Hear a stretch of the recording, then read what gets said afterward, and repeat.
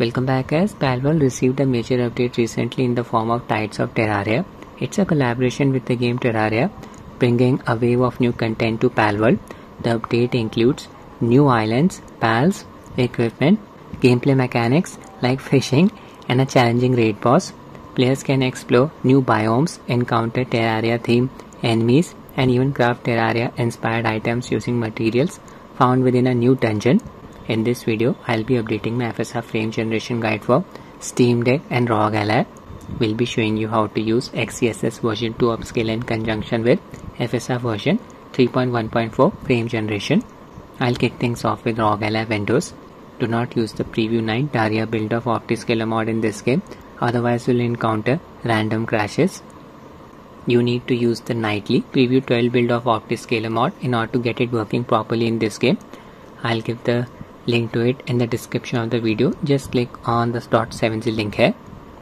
Show you the mod setup process. Open the mods archive file. Copy the highlighted files, 4 of them. Need to paste them in the game's install directory. Select the game in your Steam library, right click, manage, click on browse local files.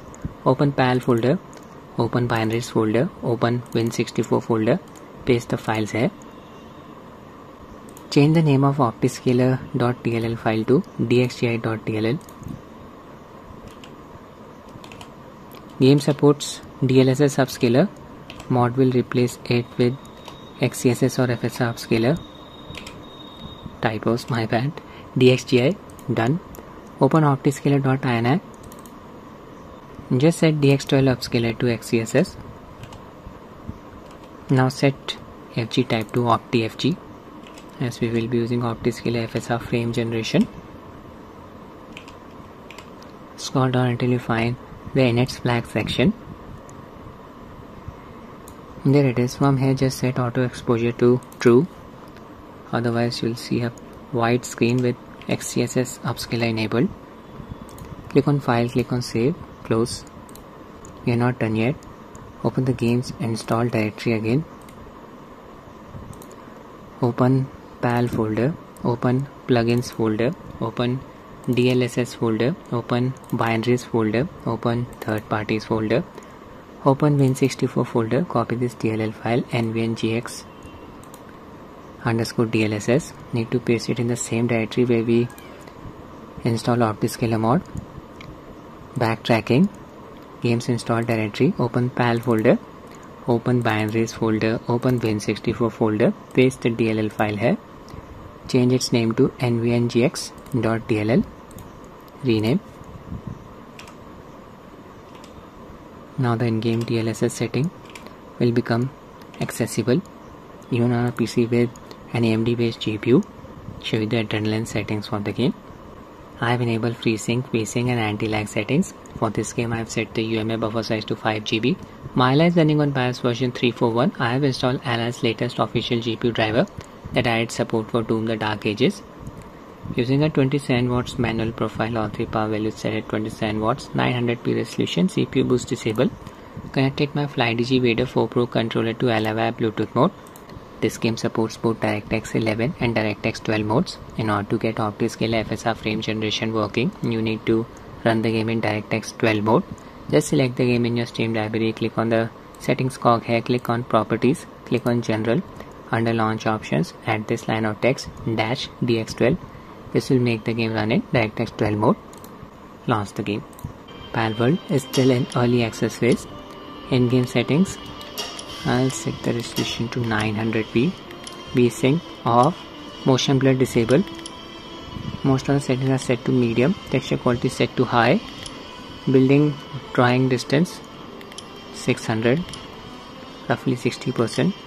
Yeah, DLSS setting enabled using the Upscaler's quality preset. Mod replaces it with XeSS Upscaler. We are done here. Apply. Open Optiscaler menu by pressing the insert keyboard key. There it is. Just increase its size. Click on the drop down bar next to menu UI scale. Set the value to 1.1. From this drop down bar, make sure XeSS is selected, version 2.0.1. If for some reason you want to use FSR 3.1.4, select FSR 3.x and click on change upscaler. You'll see its version here. I'll go back to XeSS. auto exposure setting is on. First I'll play the game without frame generation. Save and I close. Using Adrenaline overlay to show you the performance metrics. Here this is my base. Look at my pals working hard, gathering resources for me. Hitting the GPU bottleneck. Image quality is looking very sharp, clean. FPS is a bit variable, 39 to 47. We are outside LSVR range, that is 48 to 120, so animation quality can look a bit choppy. You already know this. Oh, using my glider. Haven't played the game in a long time. Yeah, here FPS dropped to around 37. Let's enable FSR Frame Generation, see what happens. Open Optiscaler menu. Check this setting, FG active. Check this setting, FG hotfix. Set the limit value to 1. Do not enable FG extended setting. Show you the debug view, FG debug view. Verify that FSR frame generation is working properly. Yeah, no HUD elements are visible in the bottom middle image, so the game's interface should not flicker with FSR frame generation enabled. The color palette is exactly the same for the bottom middle and bottom right images. FSR smoothing effect should work properly. Just disable debug view, play the game. Resume the game. Yeah, FPS increased to around 70, it's 70 to 80. Can observe the right amount of smoothness. Real world input delay, it's manageable, being honest. You can always drop the resolution to 720p to reduce the GPU load, improve the base performance. It will help in lowering the latency. My pal, I can use my pal to fly around. Right, there you go, mounted my pal. Wow. Drop the resolution to 720p. Screen resolution dropped to 720p. Apply. Resume the game. Yeah, FPS increased to around 90. Oh my god, look at that animation quality, smooth like butter. Big improvement in performance after dropping the resolution from 900p to 720p. Attacking this poor pal. Oh my god. So excellent results produced on Rog Ally with Optiscaler mod. I'll be honest guys, image quality is still looking clean. Okay, with FSR frame generation enabled, sometimes our shadow quality looks a bit blurry. See, nothing extreme. I'll just equip a torch. Yeah, some ghosting is produced around the area which is on fire. Area on the torch, see. Game's HUD elements are not flickering. There's some minor graphical artifacts. Okay, now I'll test the game on my Steam Deck. I have the LCD variant of Steam Deck. Its display supports up to 60Hz refresh rate. This is SteamOS running in desktop mode. Download the nightly PU 10 build of Optiscaler from GitHub. We'll give its link in the description. Expand the asset section here. Click on the .7z link.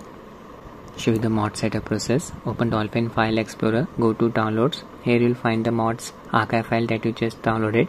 I have transferred it to another directory. It does not matter. Open the mods archive file. Double click. Now just extract the highlighted files. 4 of them. Drag and drop them outside of this archive window like this.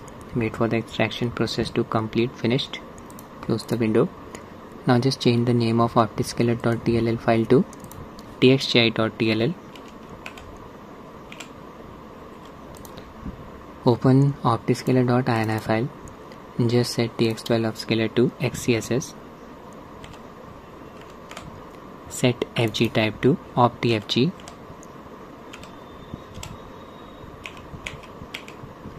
Scroll down until you find the inits flag section. There it is. And just set auto exposure setting to true. Click on save, close. Now just select the extracted files. Right click, cut. Need to paste them in the game's installed directory. Select the game in your Steam library, right click, manage, click on browse local files. games install directory, open PAL folder, open binaries folder, open Win64 folder, paste everything here. Open the games install directory again, open PAL folder, plugins folder, DLSS folder, binaries folder, third party folder, Win64 folder, copy this DLL file nvngx_dlss, open the games install directory again, need to paste this file in the game directory where we install Optiscaler mod, PAL folder, binaries folder, Win64 folder right here, change its name to nvngx.dll,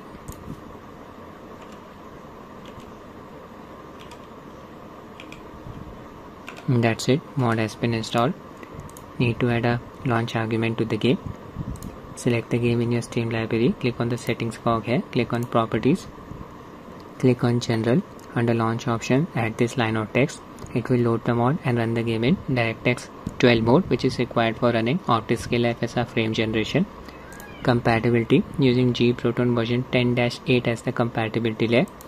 We are ready to run the game. I'll switch to gaming mode. This game is now Steam Deck verified. That's good to see. Launch the game.